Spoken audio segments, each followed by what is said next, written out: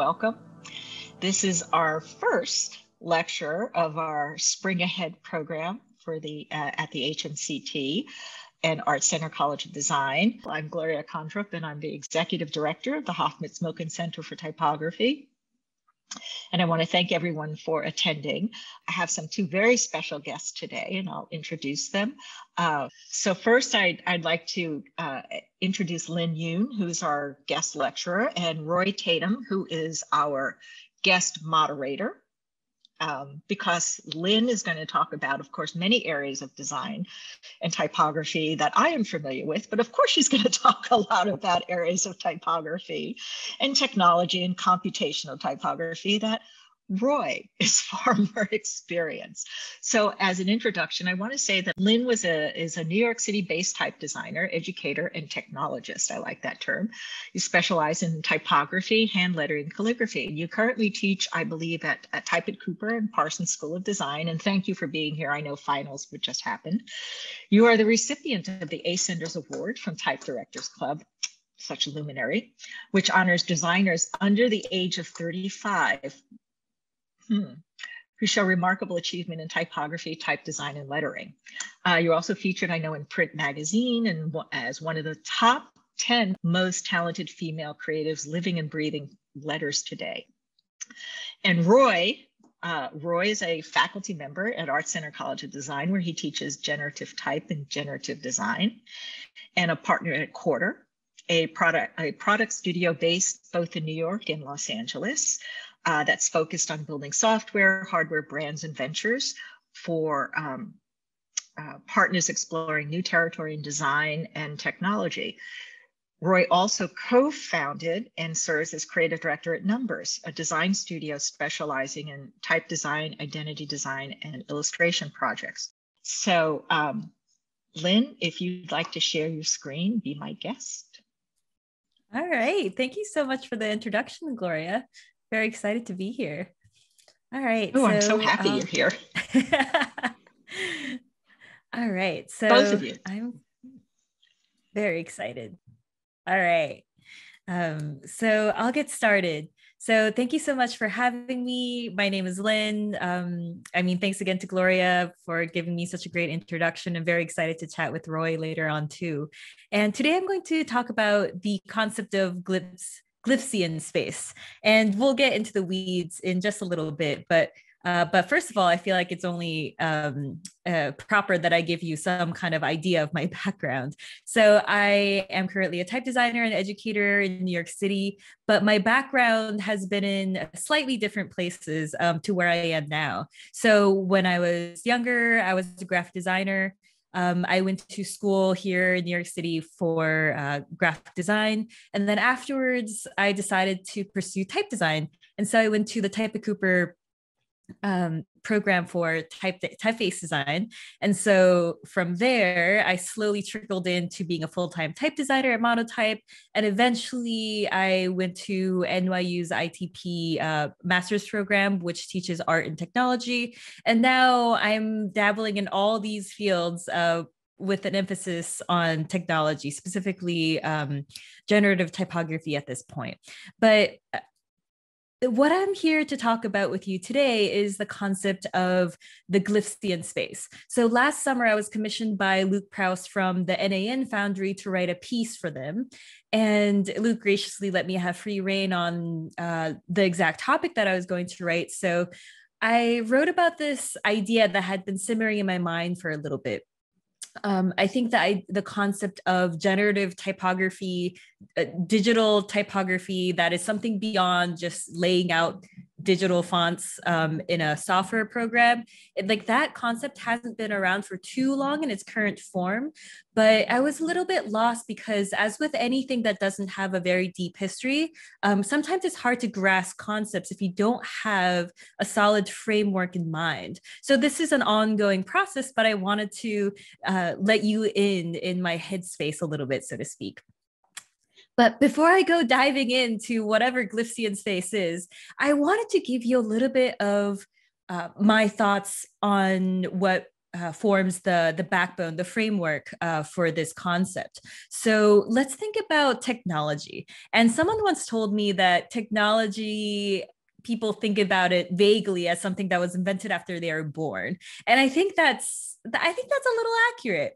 But if we say like what is the meaning as in the dictionary, it's a science of craft. So it can really be anything that was developed and crafted. So, I mean, people are always saying that fire is the original in technology and invention, but let's think about what we love and all are here for, which is letter forms, right?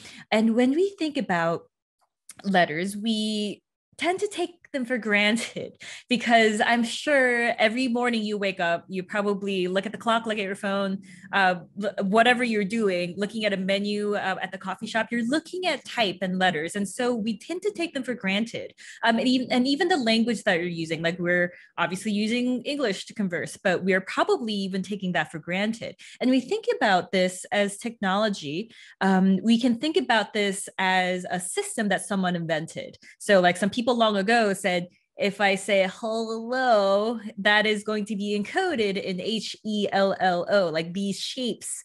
And then so these shapes are encoded and we agree that this is what they sound like. So even when we're not together, if I write this and send it to you, you can decode it back in your head. And of course, I'm like skipping over like a whole genre of study here, but let's think about this as a system where there is spoken language or written language, and they're broken down into units. And the smallest form we could say is a glyph or a letter, right? Like, of course, we can divide them down to its atoms. But if we think about the structural component of it as a type designer, I tend to think about them like this. So we see this, and as a small example, I'm taking just the Roman shaped letter, lowercase letters here. We can think about like the A through Z. And although we think about the A through Z as a system, there is another modular system within it, meaning that if I were to break this system down into shapes that look like the O and shapes that look like the N, we can see that these shapes are repeated over and over again. And of course, there's always like some outliers, such as the letter S, of course, which is only organically evolving as we are all humans and we tend to do little odds and bits and things that get picked up over time. But we can see that these are definitely a system that has been made. And of course, like I'm using technology and systems and all these words in a very broad context. But let's think about the ways that technology has evolved to show typefaces. So like now with the concept of letter forms being a technology out of the way, let's think about like what we usually think about as technology, like computers, like TV, like all these things. Now, the way that type has been produced has been very, very different over time. If you think about the Gutenberg Bible, we can assume that there were these little bits of metal type that people in rooms painstakingly made, and they were all assembled into a certain, printing machinery, and then they were all printed. And so like the little piece of metal type that someone carved was going to be the direct shape that was imprinted on the paper versus, like over time, like we have all these technologies boiling, like changing the way that we think about type. And instead of it being a physical form, we now know that typefaces are most commonly encountered in the form of a digital file.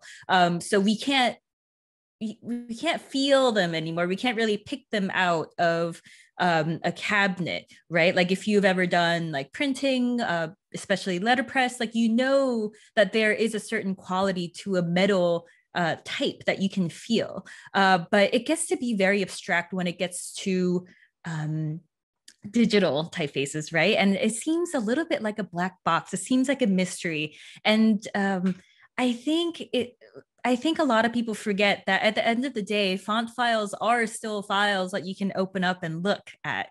And so I think it's important to not think about digital files as something that is just somehow magically getting exported out of RoboFont or glyphs or, Photoshop or whatever, but something that someone made, right? Like at the end of the day, a program, any sort of software is still at the end of the day, something that someone made. And so if we can think about digital typefaces in that way, I think we can get through that barrier of a digital font file being something that we can't touch or we can't mess with. And I'll get to those concepts in a little bit, but let's think about typefaces in typeface files in the simplest way possible, which is almost like a recipe or like an instructional manual from IKEA or something. So if you have ever opened up a font file, you'll just see a lot of coordinates in there. And you might think like, what is all this mumbo jumbo nonsense? But actually the concept is very, very simple. It basically tells the machine where it should plot the first point and then where the second point is and where the third point is and so on and so forth. And then that way the machine knows how to draw a letter. So if we take this example of like an A that is like an upside down V plus a bar, it's actually two shapes. And what is happening in the split of a second when we type in an A on our keyboard is that the machine goes like, okay, so I should go from coordinate 1 through the last one, draw that shape. And then it's telling me to draw a bar. So I'm going to go to points 1, 2, 3, 4, and then bam, like it shows that outline. And so it's actually not that different from reading a manual that someone once upon a time made, such as a type designer. And I know I've been talking a lot about technology and letter forms as something that was invented for practical, functional reasons. But how about when letter forms are used for something that isn't so practical or functional? What about letter forms being used as a medium or a concept for creative purposes, personal expression? And this concept has been around for a long time, and this is a big genre, but just to go over a few that might be of interest to you, there's a category of writing that is called asemic writing. And this is a category of writing that doesn't have a specific script attached to it. It's unreadable writing, is if you can allow me to say that. So this is the Voynich manuscript, which is one of the oldest, if not the oldest example of it. And this is an unknown writing system. And for the longest time, it was studied by a lot of cryptographers, including American and British code breakers from World War I and II, and it has never been deciphered. And at this point, people are now speculating that this is just someone somewhere in the 15th century that just decided to write something that looked like writing, but it wasn't actually writing, right? So like this is a concept where there is something akin to writing, but is not for communicative purposes, right? Like no one can read this, but we can see that there is this idea of letter form because we're used to this idea of a certain pattern, a certain texture, a certain modularity that brings about the feeling of letter forms. And here I skip to typewriter art. And typewriter art is a great example for many generative classes because it can be considered one of the earliest machine-made art forms. And so you can see that this butterfly is made out of everything that can be typed out on a typewriter. And these O's and X's that I've enlarged on the right side of the screen, they're not really being used for O's or X's or any glyph meaning or any sound meaning, but we can totally see it's being used to very, very great effect for the purposes of texture and rhythm and for artistic expression. And concrete poetry is another topic that is very, very close to my heart. And I suppose it's probably the same for many typographers out there. And here is Mary Ellen Salt, who was an important American concrete poet. And these weren't made by computers, like they were all like composed, but you can totally see the idea of letter forms being used for certain kinds of aesthetic purposes that aren't just for the glyph face value. And this is where the personal, artistic, creative expression that I'm talking about comes from. And here we see Hans-Georg Mayer, who had a series of publication called Futura, which was surprisingly made with Futura, the typeface.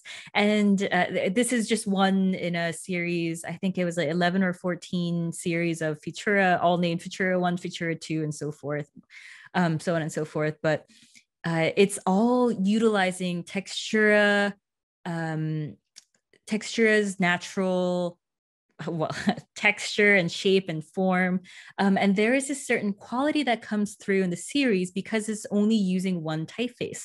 And now, I guess the point that I'm trying to get across is that like letter forms, even when they're not being used for pure readability, there is a very strong aesthetical quality to it that people are gravitated towards. And here is a slightly different example. And of course, like concrete poetry and all these things are not just limited to the Latin using world. This is an example that I love from Sue Bing, Book from the Sky. And to those, including myself, who can't read Chinese, it might seem like Chinese, but it's not. It's like pseudo Chinese, meaning that I suppose like most people would know that Chinese characters are made out of like smaller chunks of characters, right? Like they're like composed in a way, usually in this like square format, but there are certain combinations that would never exist, right? Like there's about like maybe 20,000 characters in use. And if you can imagine all the possible combinations, there are many combinations that are never used. And so like all these letters that you're seeing here are characters that don't actually exist, but they look like they might exist because they're made out of the same, I guess, like rhythm and nature of something that might exist. Right. And so like these were all hand carved, 4,000 wood blocks. And I haven't seen this in person, but I can imagine it be like really, really touching to see something like this. I mean, it's purposefully undesirable. I can't pronounce things today, but you know, it's like this thing that you feel like you could read, but you can't. Murtha Dermisacci takes us one step further. So Murtha Dermisacci was an Argentine artist who wrote or drew, depending on who you ask, I suppose, like a lot of these compositions. And this is a series where I think she took newspaper columns and then redrew them to make it seem like they were words, paragraphs composed in the format of a newspaper, but you can't read any of it. Now, like I think Murtha Dermisacci never publicly said it had any political context, but a lot of people do speculate that it might have been because this was made in the late 60s and early 70s when a lot of artists were creating work related to political freedom and speech.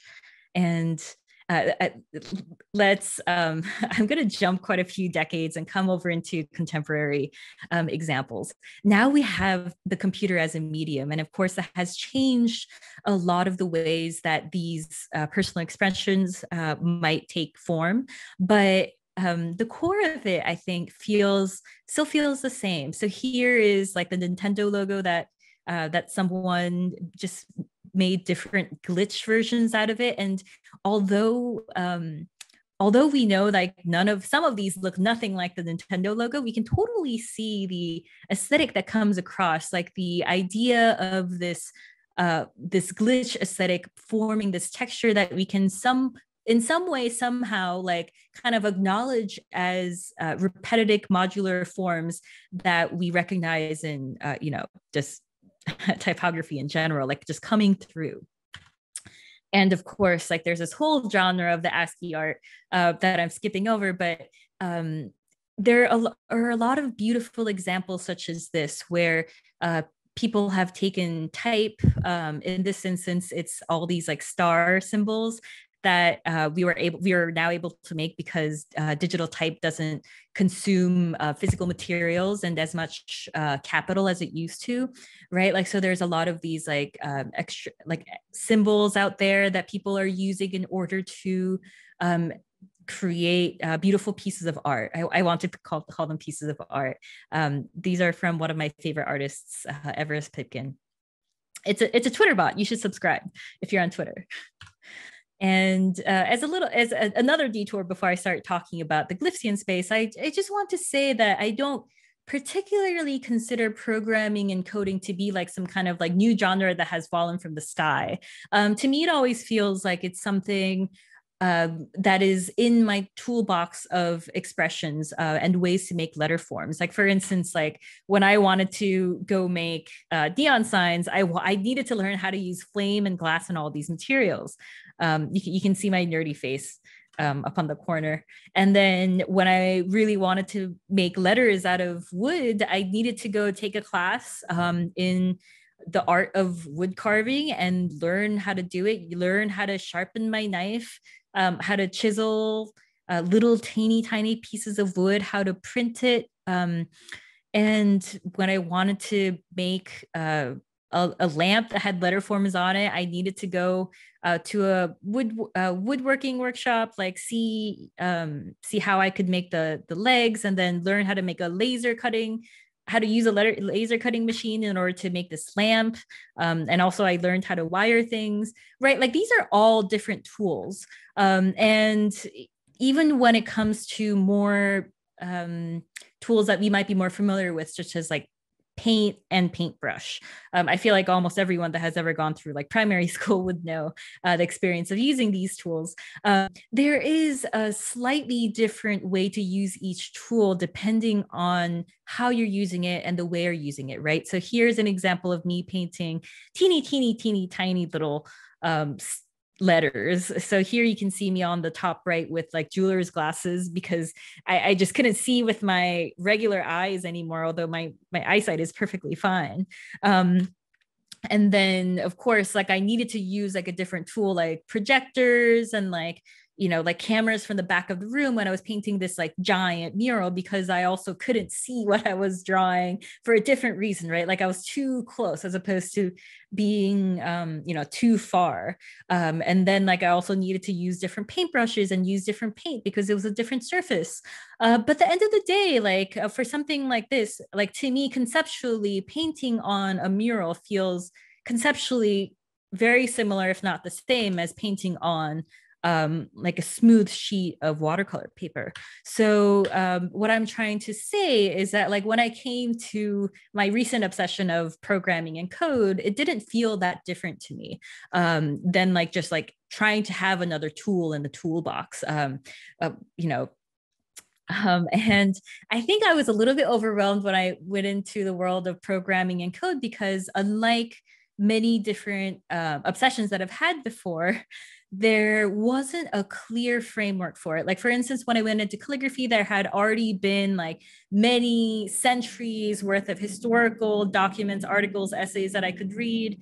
And I knew what people called what. Like, there is this thing called like the, you know, like letter categories, right? Like this is a serif, this is a sans serif, but like there's nothing like that for digital areas of typography just yet, right? Or like not that much at the very least. And while I was just reading a lot of things to wrap my head around this, I came across this concept of the Hertzian space. It's coined by Anthony Dunn and Fiona Ravi. Like, here is a great book. I think it's in like chapter 6, still in print from the MIT Press. So the Hertzian space refers to the hidden electromagnetic environment generated by electronic devices. Now, like, what does that even mean? Electromagnetic environment. So it basically means everything that is generated that gives off an electromagnetic field. So like that could be like a radio station, that could be your phone, that could be you know, visible light, right? Visible light gives off electromagnetic fields. And so it just like is like this way of like just having a term that encompasses these things that the author wanted to talk about. And I know like this kind of seems ethereal and maybe like not so relatable, but like I'm like a type A person who definitely needs a way to wrap a head around like a concept in order for me to dig inside it. Like I try to give myself, this is a very designer way of thinking, I realize, like when I'm stuck with this vast amount of possibilities, I want to have some kind of framework so I have something to grab onto as I go into the unknown, so to speak.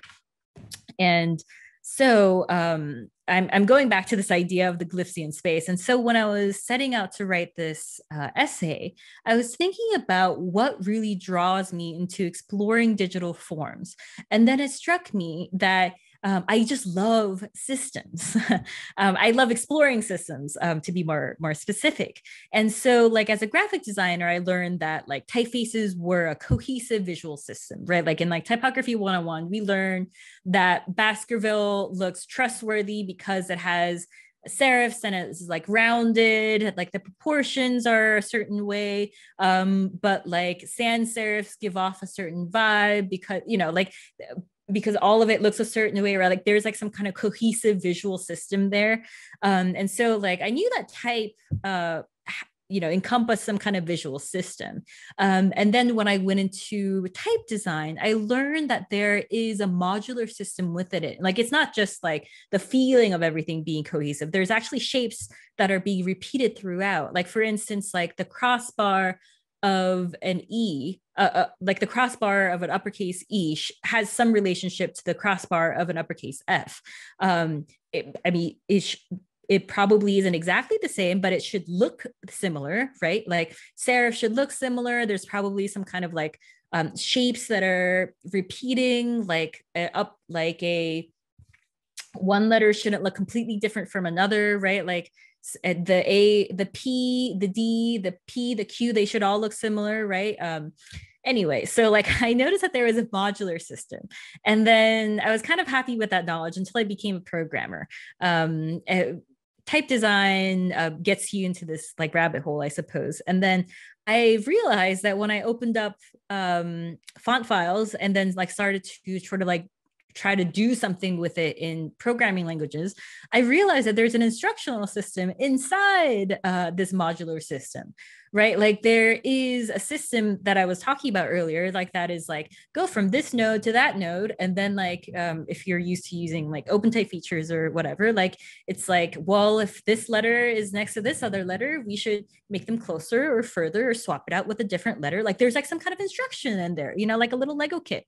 And this was very, very interesting to me because that just means like, it's like this like Russian doll nesting system that like you can go deeper and deeper and deeper into, kind of like the Eames video where it's like the power of 10 and someone's just like on a picnic blanket and all of a sudden like you just like keep going into like the hand, and then there's like these like molecules and there's atoms and things, right? And so trying to get into what this exactly was, I started writing this essay that it was published last summer. I don't know if I mentioned that before, but anyway, so for me, it seemed like every glyph, even if it was just like one simple glyph, let's say like an O, it seems simple, and it maybe just with a passing eye, maybe just looks like two circular shapes overlapping one another, but there's actually a big world within that, right? Like, so for example, for those of you familiar with drawing digital shapes with like pen tools or something, you can probably kind of imagine that like, okay, like there's probably some Bézier curve information.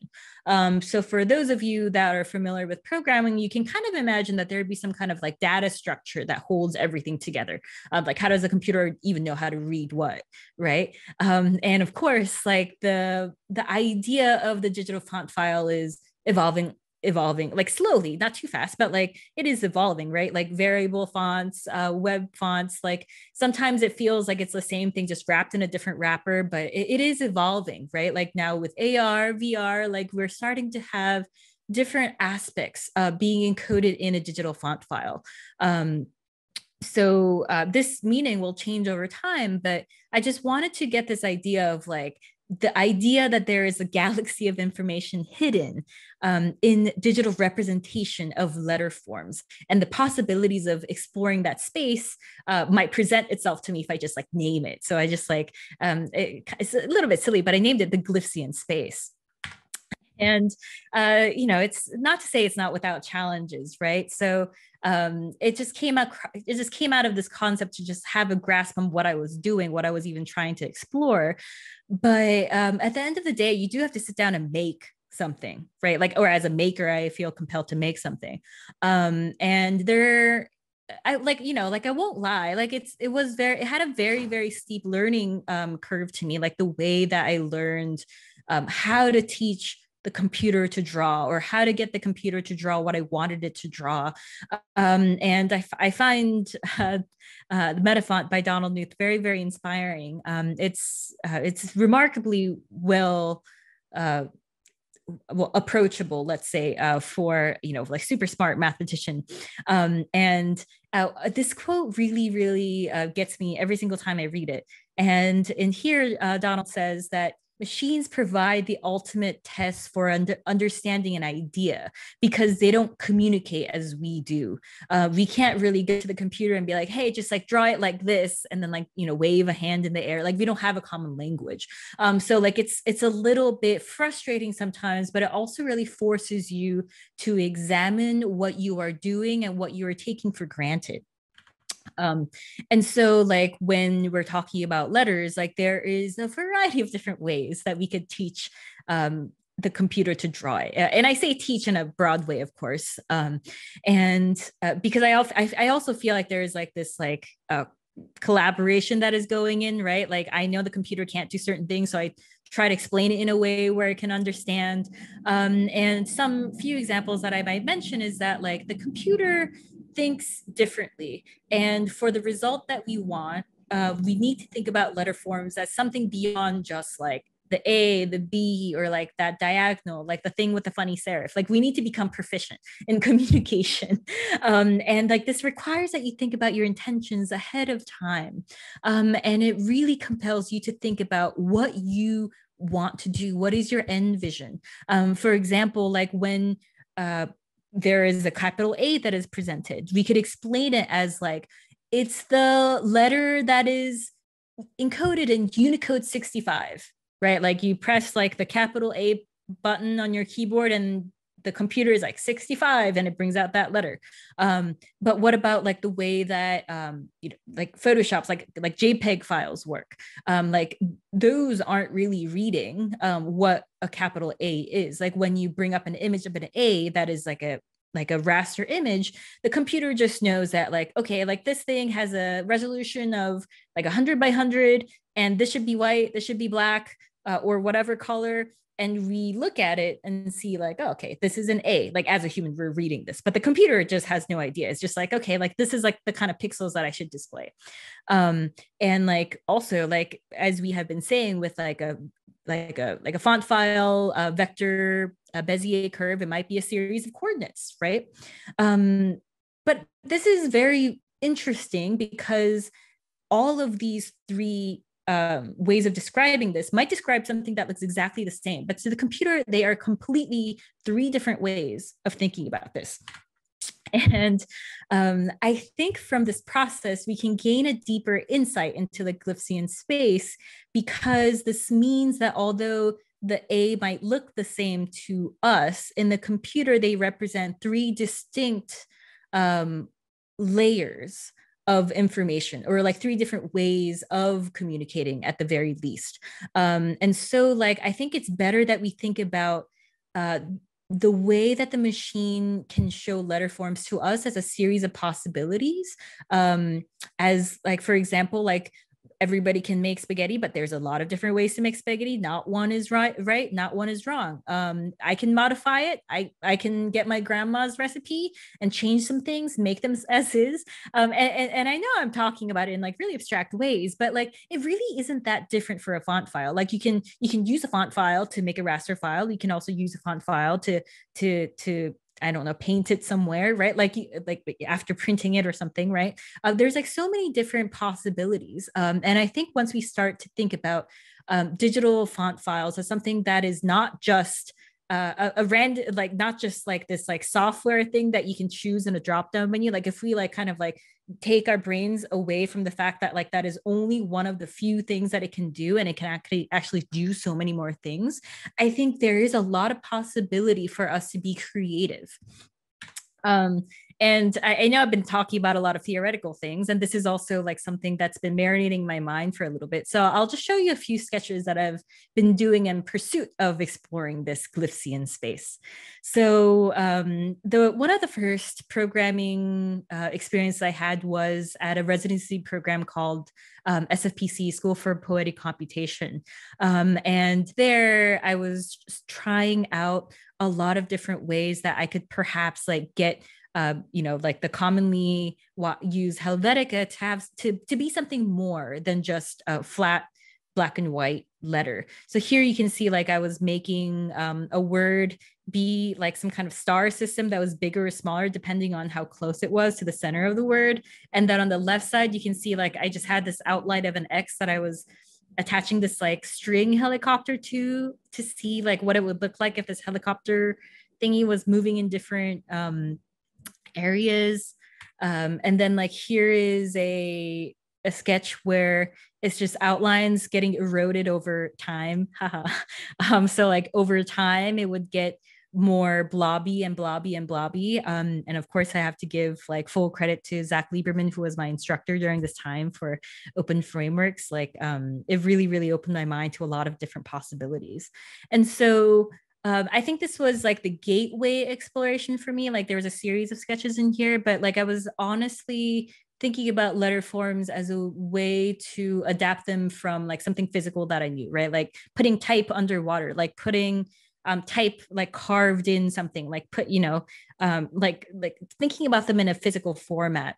And then so like eventually over time, like I was trying to do things that could only ever be possible in a digital medium. So this is a project that I was doing in exploration of machine learning. And so like I always love to share resources that I use. So here is Runway ML, a very, very beginner-friendly tool that you can use to explore machine learning, and then also the MyFonts developer API. I hope it's still live, but this, I don't know, this is about like a year and a half, 2 years ago or something, but anyhow. So like the MyFonts API lets you pull a lot of images from the MyFonts catalog free of charge. So I was really, really excited about this. I set out to train a GAN, a generative adversarial network. It's a way of training a machine to create something that it has seen before. So I was trying to make like sans serifs, because I figured that would be easy because sans serifs seem to have less detail than a serif, for instance. And I assumed that since there's a lot of sans serifs out there, I would be more apt to collect data. So at the end of the day, I downloaded a bunch of different files. So you can see here, I had like 1 gigabyte worth of images from MyFonts.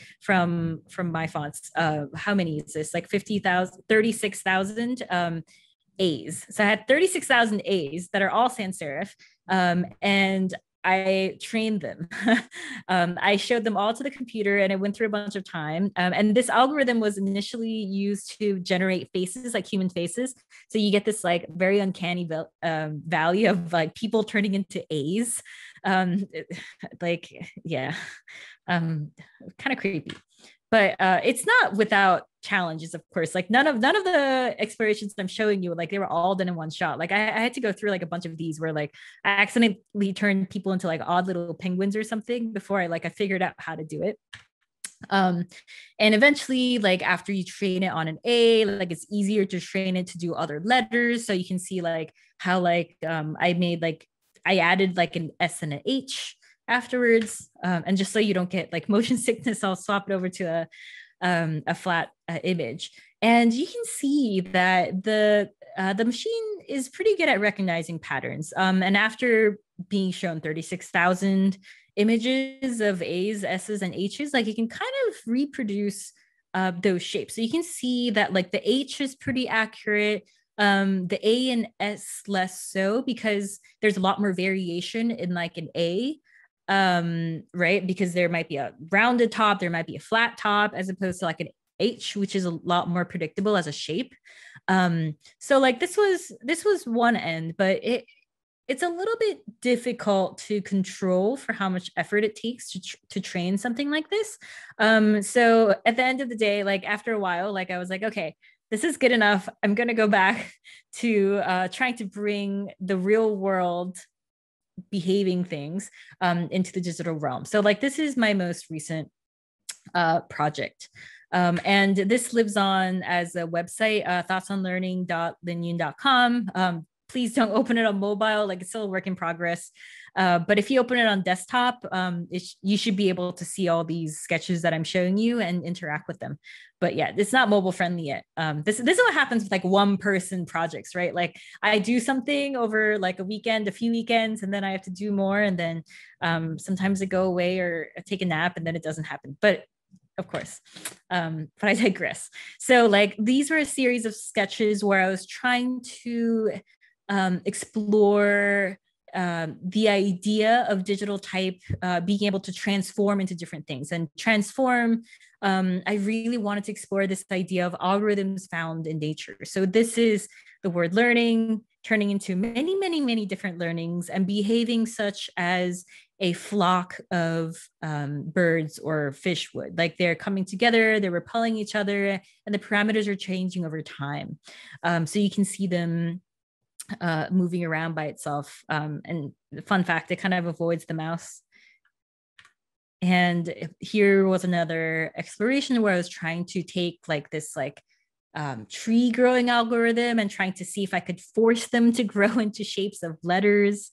You can kind of see that like forcing them into shapes like the N doesn't really work because that's not really how it wants to behave, but still fun nevertheless. And here is another sketch where I was trying to, this is a visual essay, by the way. So like every sketch has a theme into the little snippets that it's attached to. And so like this is a sketch where there is a central theme of identity, and everything that is surrounding it has like this like gravitational attraction / repelling force. And of course, like if you also want to do these things yourself, I highly recommend the Nature of Code series. It's a book and also like a YouTube series from Dan Schiffman, The Coding Train. Love, love, love Dan Schiffman so much. So here we see, I think this is like the pandemic thing. I was kind of like anxious at the time. I was trying to draw things that were expressing my anxiety, and also kind of like getting souped together sometimes if you got too close, but then coming apart again. Oh, here we go. Yeah. Yeah, then it gets more wobbly. So here's another one where sometimes I feel like learning things, and as you get closer to a subject, you know that there's like things to unlearn from there. And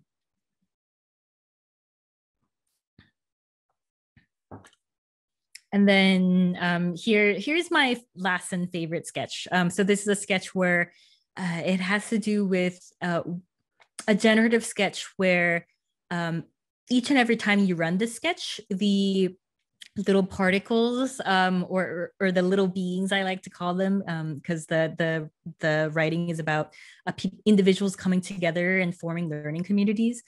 So like they come together and they form this pattern that will never be recreated ever again, because it just has to do with the way, the randomized way that they are moving around. And it's almost statistically impossible to get a sketch that will look similar. So that's kind of a fun one. Yeah. So like these were a series of explorations into leaving letter forms as letter forms, but also like trying to make them behave such as elements that we would see in nature. Yeah. All right. Well, this can go on for a while. And if you're interested, you can open up the website and let it go for a long time. But I'll skip to the next one. And so it's a never ending journey, I think. So I know I wrote about it and I'm talking about it now, but I'll likely add more, think about it more, because it really is just a start of a framework, right? Like I'm not trying to like argue that there's a certain way to explore this space. Like I'm just trying to give the idea of exploring this space have a name, just so that like me as myself am forced to go explore it, or am motivated. Maybe that's the more positive way of thinking about it. And so like these days I run a studio called Typespace Continuum with my partner Kevin Ye, and a big part of our studio practice is teaching. And just like I spoke about earlier about how teaching the computer forces you to like re-examine what you thought you knew, like I find that teaching is very similar. So like when I'm teaching my students concepts about generative typography, and even type design, because I teach that too. Sometimes with questions, I'm forced to confront with what I took for granted, versus like what is the right way to do it, what is the wrong way to do it, what is a new way to do it, what is an old way to do it, and like the possibilities of having fresh eyes is, I think, the challenge in this space. And so I find a lot of joy in interacting with my students all the time, and just in general, like just really marveling at what people are doing in this space, just because it's so new. And there really is no right or wrong that you can be doing at this point. So I don't know, like that, I find that really, really, really exciting. And with that, I'm going to bring the lecture to a close. So thank you very much for listening. I really hope that the concept of Glyphzian space, as silly as that sounds, makes you think about new possibilities in terms of generative typography, digital type, and anything that encompasses this space. And I guess if there are any questions, I will now take them with Roy as the moderator. Yeah, I'm excited to talk more about the ideas that you're presenting here, and also like hear more about your background and experience too. I'm super jealous of your educational journey. It sounds like a lot of fun to be able to explore making type in all of these different ways, like from the more analog techniques that you shared all the way to like studying or attending the ITP program at NYU. So I have a couple of questions that maybe I can start with, and if anyone has questions, feel free to drop them in the Q&A. That way I can kind of just organize them in there. So one thing that I was really interested in the Glyphzian Space essay is this idea of like being a liminist. I don't know if I'm pronouncing that correctly. But I think like that idea of being like, that being the opposite of like a specialist rather than a generalist was super interesting. And I was wondering if you could share a little bit more about that, because I know that's something that students at ArtCenter are interested in. Like, how do I, if I'm interested in code, do I kind of have to focus on that? What about the other things that I'm interested in? What's the relationship between code and all these other things I'm interested in, both in typography, but also more broadly in graphic design? So maybe just talking a little bit about that idea would be cool.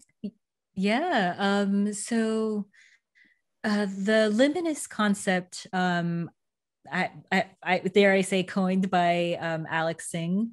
Like it's the concept where it's the opposite of a generalist, that is different from a specialist, where you are a person who can span several different specialties. So like if you imagine like silos, I think it's a very poetic way in the original excerpt, but like if you can imagine like silos going up into the sky, if you can become someone that can connect those silos, and if you think about it, like if you think about a specialist, it's probably someone that is just like has like one very, very, very tall silo. But a liminist might be someone that can traverse between the different silos. So like being someone that can connect the dots is, I think, the I think the simpler way to put it. And I think this is a very good question. I think specialists, especially for us in the US, are very well. I guess like schools are very, very encouraging for students to be a specialist in something, and often like curriculums reflect that. Like, so it forces you into becoming a motion designer, a brand designer, or, you know, so on and so forth, right? And although it might make students more hireable, it also causes this fear of like, if I choose the wrong thing, am I just doomed for the rest of eternity? And I have to say, like, I was definitely in that position as a student. Like, I think I was very, like, at the time, I think about all these like flash classes I took that turned out to be completely useless. Like, I was so like, oh no, web, I'm gonna fall behind, motion, I'm gonna fall behind. And it caused me so much anxiety. And I think at the end of the day, like, if there is like a formal topic, like, you know, like letters, for instance, as I keep saying, like, they're not tied to a program, they're not tied to like a school, they're not tied to a region. Like, if there is a topic of interest and you keep going in that direction, I think there's more there rather than like collecting you know, collecting credentials for like the Adobe suite or like whatever software. Yeah. So would you, yeah, that, I mean, I like that point about the sometimes like the education, like the way that the curriculums are structured, do you kind of like, and you know, incentivize specialization because you can go deeper into like a class, like an area of graphic design, for example. If you do take like all of the courses through like 1 through 4, for example, then you've had like, but at the same time, you're also perhaps not exploring everything that there is to explore. When you were kind of moving from like calligraphy to woodworking to creative coding and all the things that you were exploring, did that kind of happen organically, or was that like something intentional that you were like kind of moving through the history of the way that technology and type have been related, like intentionally starting with like older technology and moving to like code, or was that just like coincidental? Oh, I think it was completely coincidental. I really It's cool do though. think I think I like there's a lot of things I didn't put in the lecture or even tell anyone. Like I took taking learning things is like my like fun, my hobby in life. And sometimes I fail, like I'm terrible at sourdough, and like, you know, like these things. But like, I think calligraphy didn't strike me as a letter thing when I started. It sounds really funny, but I was like, oh, I should have better handwriting. And then I took a calligraphy class because it was really affordable. And I was like, wait, this is fun. And then like the more I started doing it, I was like, oh, actually, now I know how to draw letters better. So it was actually a very, very organic thing. And even the programming thing, I had no intention into connecting it to letters at first. It just happened because I was like typing out a lot of things for work. And I was like, there has to be a better way to do this. And a friend was like, well, if you take like Python classes, it'll be better. And I was like, okay, well, let me go try to do that instead of me typing out like the same things over and over in a Word document. And so it happened. Yeah. That's cool. Yeah, so you don't have a technical background then, right? Like you didn't study code formally before like School for Credit Computation in NYU. Yeah, definitely Okay, not. cool. I'm very embarrassed now, but I was definitely one of those people in school that was like, I'm gonna make everything by hand.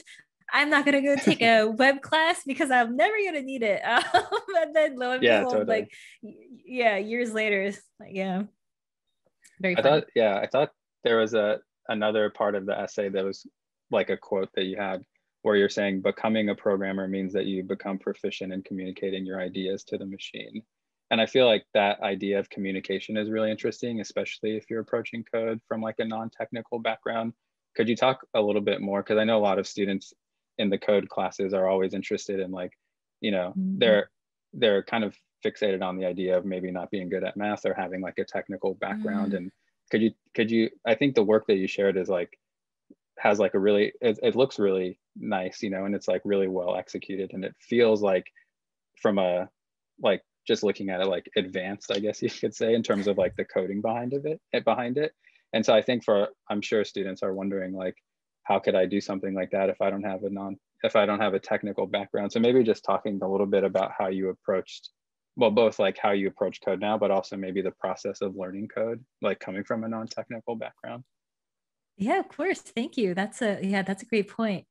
I definitely think that there is I think I'm better now because I struggled so much at the start. So like, let me just like preface that. So like, it took me a long time. And I also, took me a while to realize that I just hadn't known, like I just didn't know the concept of like how to talk to someone. So it's really like people say like it's a programming language, but it really is a language. Like there is a way that the computer works. And if I can kind of like think about it as a person, like it's someone that grew up in a completely different space, has different kind of parents, even if they have parents or whatever, like different kind of societal structure. And you need to find the common ground. And I think that is difficult to start with, but I think once you start getting the hang of it, it gets easier and easier. And I think I also get a lot of questions about like, what language do I start with? Like, do I do JavaScript? Do I do Python? And at the end of the day, it really is just like, if you pick up one language and become good at it, you can pick up other things. Like, I think that's also another thing for me, that like I'm a little bit programming language agnostic. I use JavaScript, but C++, also Python. I just pick up whatever seems to make sense for me at the time. Maybe that also goes in the concept of liminist, right? I can do pretty good in multiple languages as opposed to being like really proficient with one. Yeah, so I think for students, it's really to just like keep on trying, because it's not easy. Nobody ever gets it to be easy. You don't need to be good at math. People will help you. Just keep at it. I don't know. Sorry. Like it's really just enthusiastic. I wish I could just impart the enthusiasm. Totally. Well, we have just a little more time, but Roy and Lynn and I were talking earlier, one more thing concept, and I think your familiarity with analog letter forms really, I think you didn't have to worry about that so much when you started learning your coding, because you already had the encoding of the structure of the letter within your learning toolkit. And I think that's important for students to understand. The importance of understanding the letter form and analog itself really does inform how well and how quickly you can talk and communicate to the machine about what you want it to see. And so I think, you know, it's wonderful. I have to say, I love to see your background in such an analog background, and it aggressively. And I think that's probably one of the reasons you so quickly move through the communication. And Roy agrees too with the machine. So we encourage students, at least here at ArtCenter. Yes, we have great Roy Tatum who can teach you generative typography and generative design. But don't forget, if you have access to, you know, letterpress and, you know, earlier technology, you start to understand the formation of the letter form is modular. No matter what the technology is, there's similarity between, you know, between both. But anyway, Lynn and Roy, I wish we had more time, but we don't, because everyone has to get to class too. Thank you both. It's been a pleasure. Thank you both so much. Lynn, thank you for having me. Roy, thank you. And thank you everyone for attending. Bye.